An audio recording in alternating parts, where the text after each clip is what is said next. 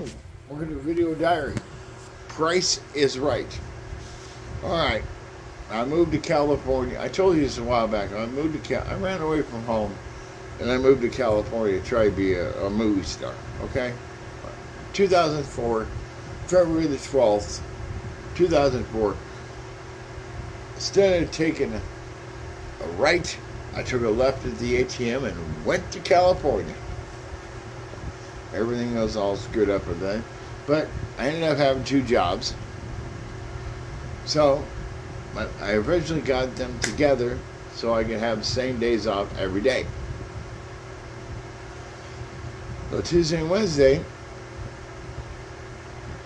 Monday, Tuesday, whatever the hell it was, I would go from Anaheim. It's actually Buena Park. I lived in Buena Park. Okay, Anaheim, Buena Park. I would go from Buena Park to Hollywood. 30-mile trip. A 30-mile trip in California. If you take the freeway, can either take 40 minutes or it can take 3 hours. And vice versa. Now this is back in the day when people were going completely crazy because the gas was $2.56. $2.56. Yeah, they were upset because of that. Yeah. So, if you took the freeway, a 3-hour, 30-minute drive could take 30-mile drive could take you 3 hours. So, I got tickets. I went to the Price is Right. First time I went there, well, I didn't get picked. Okay, I didn't get picked all 16 times. Okay, fine. I had one very important memory, but I'll get to that later. But the way this would go is that you would Fairfax.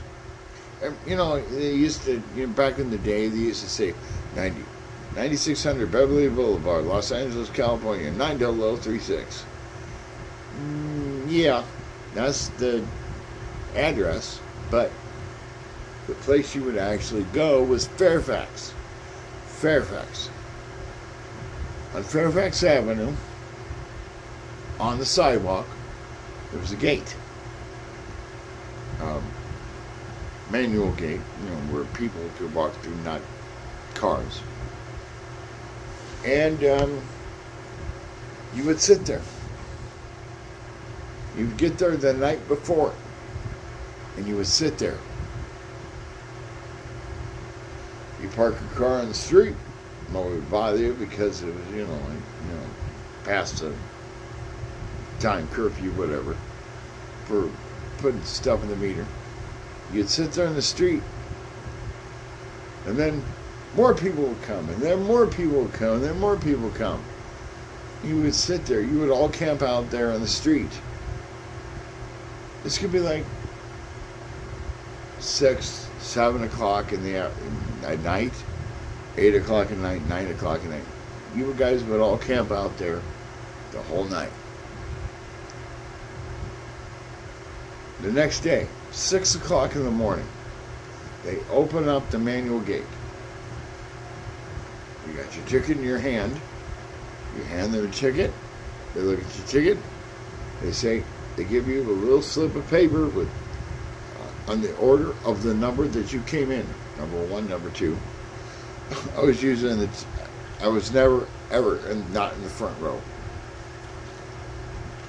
And they tell you, go, get your car, park your car in here, come back at 8 o'clock.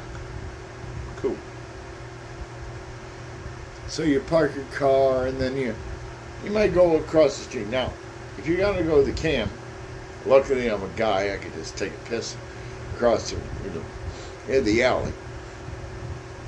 But if you had to go to the camp, there was a bagel shop across the street. They would let you use the bathroom if you bought something. They were only open from 5 a.m. to 1 p.m. Yeah, they knew who their customers were. So it would. So you hang out, park a car, hang out a little bit to 8 o'clock, and then you come back at 8 o'clock, and there's two guys there. One guy looks at your ticket, and the other guy's got a clipboard. Now this clipboard, I looked at the clipboard, it's got 325 numbers on it. But under one number, there's a line. There's a line. I had no problems because I was there early. If you got to about 168, that you were with someone, they would say, now, if you were above the number, 168, they would say, come back at 10 o'clock. Fine. But if you were below that number, they would say, come back at noon. Now, if you come back at noon, you were on standby. Now, see, in the early days of The Price is Right, you saw a lot of empty seats. They did not want to have that happen again. So bus groups would come in. They'd have bus groups from San Diego and different groups and stuff. But here's the thing. They were very strict. If you said you had 30 people on your bus, including the bus driver, you better have 30 people on your bus, including the bus driver. You're out of here. They had it's like, you're gone. They had no problem saying goodbye. So, that's where the 12 o'clock people came in. 12 o'clock people, the standbys, would fill in for the people that couldn't make it on the buses. Could be some rain or something going on, but, they wanted to make sure there was 325 people in that studio. No questions asked. So, I need a drink. 10 o'clock. You came back. You were sitting next. You got your number. You came in. You sat next to this. You sit next to the same people for the whole 16 hours. They check your ID. They check your Social Security card.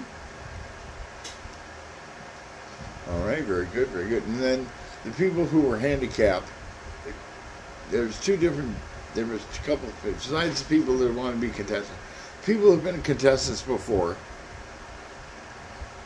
they were out. I met one guy, there was one guy there that won a double showcase in 1980.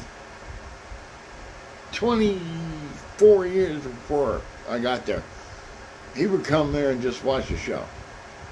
Just for shits and giggles. So, he was out. You can't be on the show twice. Well, back then you couldn't be on the show twice. Now they screwed up all the damn rules. But, and the handicapped people, they had a special spot for them because they had the studio. It was a little crazy. I'll tell you about that later. Oh, they gave you your name tag. They gave you your name, your price. They gave you your price tag. Your price tag, name tag. And you had to go by your first name, whatever the hell it was. They used to joke, if your name is Apple, some famous person named their kid Apple back then. That's what you're going by. And the guy running the show was said, anybody from Canada? Yay! I'll speak slower then. You get away with it back then in 2004. And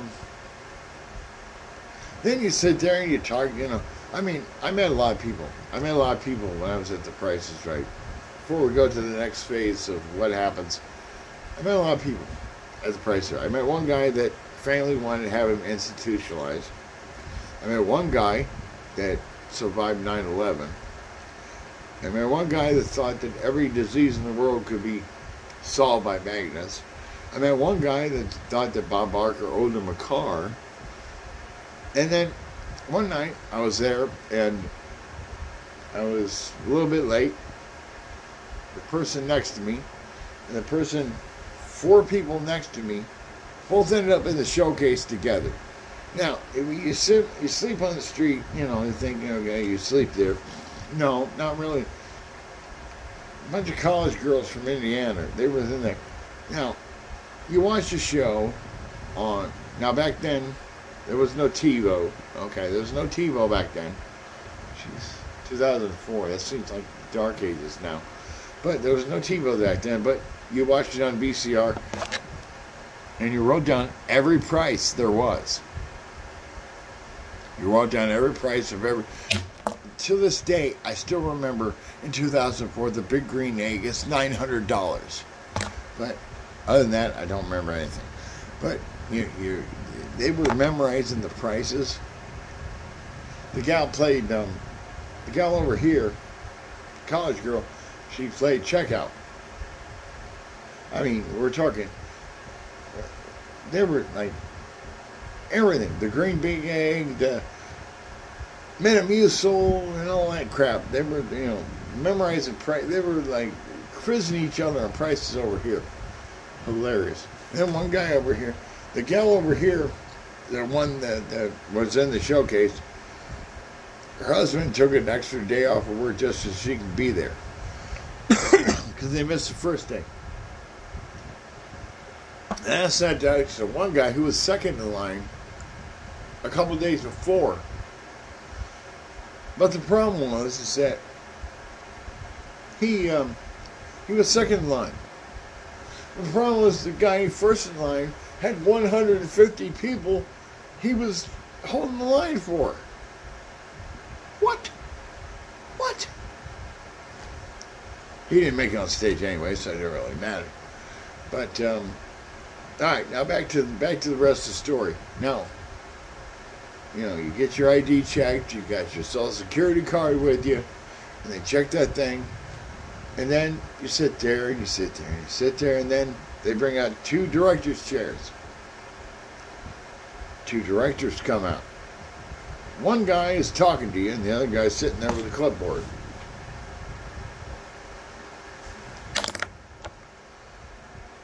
And you bring you up 10 at a time and say, what's your name? Who are you? What's your name? Where you live and what do you do for a living? And then you say it, and then this other guy's over here going, loser, boring, who gives a damn? And then, after that, you go through the metal detector and you sit in the back of the room. You sit in the back of the CBS television studios, as it called that time. Now it's something else. And then, now, if you ever go to The Price is Right, go to the bathroom before you get in the studio. I don't know if they allow you to go to the bathroom anymore while you're in the studio, but it's cold in there. It is freaking cold. With all the lights, they have to have the air conditioning turned up to 80 degrees below zero. But that's okay. You sit in the back there, you go to the bathroom. And then finally at 2 o'clock, they parade you in the studio one by one. You're sitting next to the same people for 16 hours, but they parade you in the studio. Now, the studio is up a set of stairs. That's why the handicapped people get a special spot.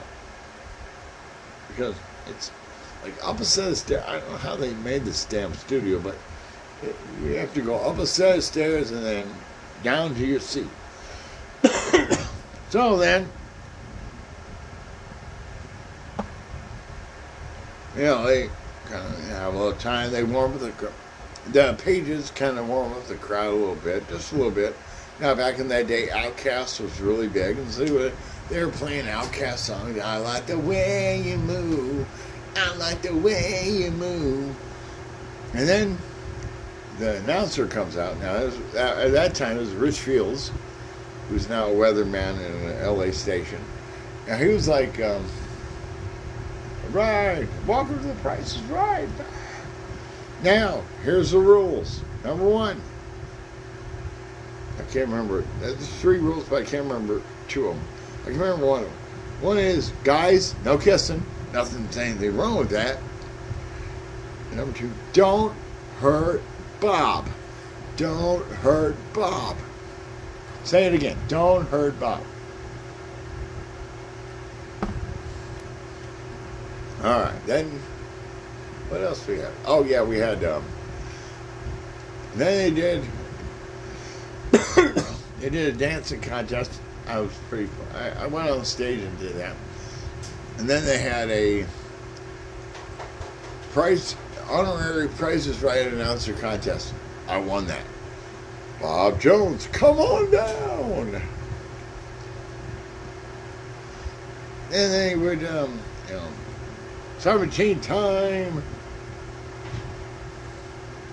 Don't stand up until Bob Barker comes out. Unless your name is called, don't stand up until Bob Barker comes out. Now, they had the first 4 contestants. Everyone was screaming and yelling. So they had the first 4 names on cue cards. And they would show them cue cards. And it would say, they tell them, don't stand up until you're either called or until Bob Barker comes out. And that, no. And they also said, in your line, you are not guaranteed to be in the show until Bob Barker walks through that door. But don't screw up. Only had one guy screw up. That's the guy that thought Bob Barker owned the car. He's nuts. Now, and then, finally, a dead silence comes across the crowd. Rich Fields say, a dead silence falls across the crowd. This is 9, 4, 5, 6, 9, 7, 8. Price is Right. Price is Right. 9, 4, 5, 6, 7, 8. Now, remember in the early days they had that thing, that bunch of lights that could run around? You thought that was like computer graphics? No, it was not. One camera would be pointed to that. It was like something you make in, glass. Something like you would make in, like, shop class. Light bulb, light bulb, light bulb, light bulb, and then flash. And they would point a camera to that one. And then we'd have a camera do all the other places. Here it comes. Here it comes from the Bob Barker Studio and CBS Television Hollywood. It's the most beloved game in the world. The Price is Right. And then everybody would scream and yell and yay. So-and-so and so-and-so, come on down. Then Bob would come out. Now, I go like, I'd be on the side, so I knew what time the camera came over toward me. I was not stupid. I learned this show pretty good. So I knew, when to clap and when I was on camera. They never called me. Get away, the interesting now for The Price is Right. Up yours, buddy. But, first, I remember the first thing. The guy won, first game, he won a catamaran and a mop. First pricing game I ever saw played was Switcheroo. The guy won a mop. Now, I did help this old lady win a car in freaking the money game. I told her which one to go. Then there was this really hot-looking blonde. I gave her the price to the showcase, even though she was way off, but the other guy was way off, too. I ran up on stage. All right. So that was, May. That was May 2004. And then I got on TV a couple times. Of course, all the time. And then at the time, my wife, she came out to visit me. Oh, no, I'm sorry. My future ex-wife, soon be future second wife,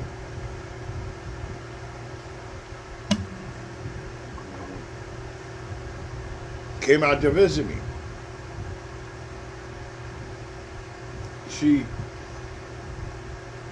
We were apart due to a lot of reasons I don't want to go into. She made us some t-shirts. Ex-husband, ex-wife, celebrating our divorce on The Price is Right. Oh boy.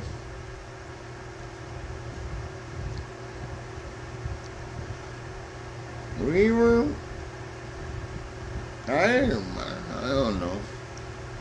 I kind of like having money in my pocket. I wasn't very happy with it. She came out to visit me.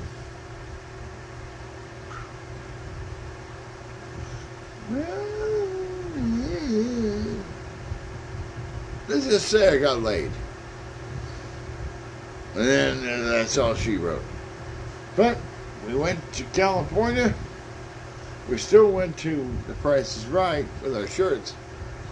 And during one of the commercial breaks, I said, me and my ex-wife are celebrating our divorce on The Price is Right. And Bob said, you guys look so happy. You guys look so happy together. Why don't you stay together? We were already together. But it was just, bullshit for TV. I was a broadcasting major. I'm not stupid. So when we kissed, and then came back for a commercial after the fourth pricing game, said, I don't think you people know. Dr. Phil, get out of the way. Here I come. These two people in the front row, they were going to have a divorce. No, they're not. Dr. Phil, their marriage is saved.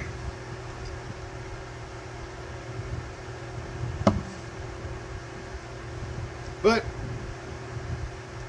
hey, I got all the prices right. That's on it. And then she went back, and then I went to The Price is Right a couple more times. And we said that California was too expensive, so we went back there. But now I have no idea what the hell they do to get on The Price is Right anymore. It's just totally screwed up. Since COVID and everything, and Drew Carey took over, and all the management took over, I have no idea what the hell's going on. The only good thing about the Drew Carey area is the rat race. I love the rat race. I love that one. I love the rat race. But other than that, I have no idea what the hell's going on. So I went 16 times The Price is Right. No, I didn't get called. Thank you for asking. But that's probably 16 more times than you motherfuckers. So at least I had, when I die, you can't say I had a boring life. It seems boring now because I work 47% of my life at work. But right now, I don't know. I did it. It was fun. Da-da-da-da, da-da-da-da, da-da-da-da-da-da-da-da-da-da. Let's do it. Come on. Don't piss on her. We got time? What time? Come on now. Come on. Let's do the da-da-da. Clear. Ah. Yeah, come on. I mean, they play this song. They play a lot of songs. Yeah, really, you know what, besides 9/11, the 2000s and the 2010s really have no identity. You know what I mean? No identity. I mean, 1990, okay, maybe you got the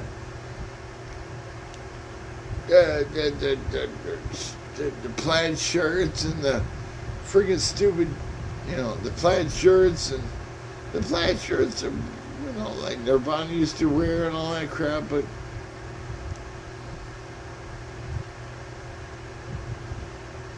I mean, come on. Damn, I wish you would have done that. What is so new? God damn it.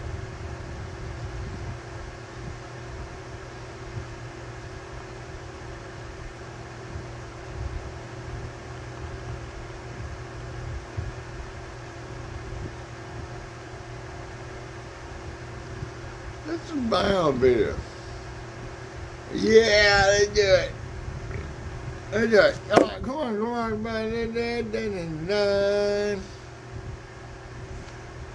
That's my video diary. I don't care. Nobody watches my YouTube channel anyway. Nobody's gonna watch it till I'm dead. Price is right.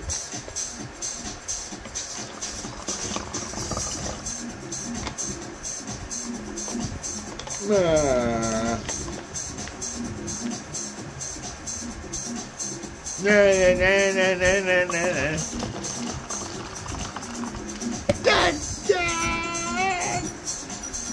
Price is right, price is right, price is right. It's weird, I go through like phases. Price is right, then Jeopardy, then... Oh, I love it.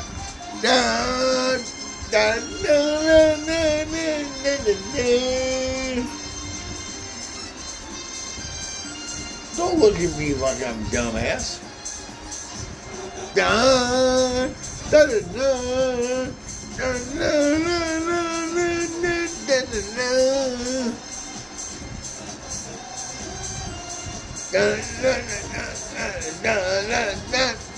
If you want a body, you is silent, is it healing, you is jumping, is it jumping, is it jumping, is it rhythm, is it feeling, it's just a feeling, you're feeling now, feel that you need me. In my eyes, it's all down here, down. Now, come on down, somebody, party with me. Come on down, come on down.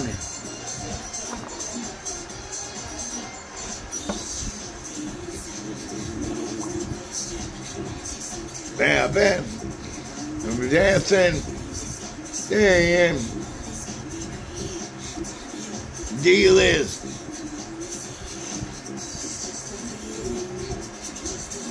Goodbye, sorry.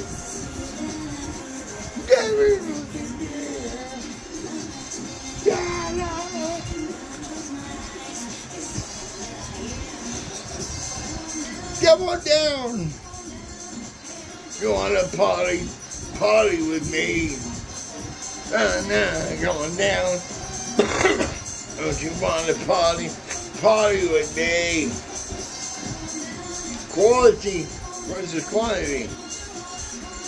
Party with me. Whitney Houston next. Come on down. It's Whitney Houston time next. Come on down. Just dance. Make your bands. Move your butt, bang, you. Got me. Band for me.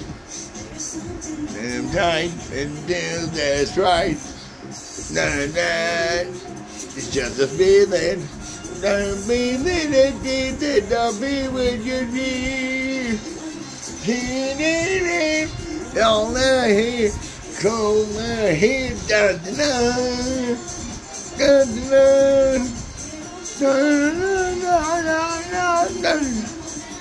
Come on down, come on down, come on.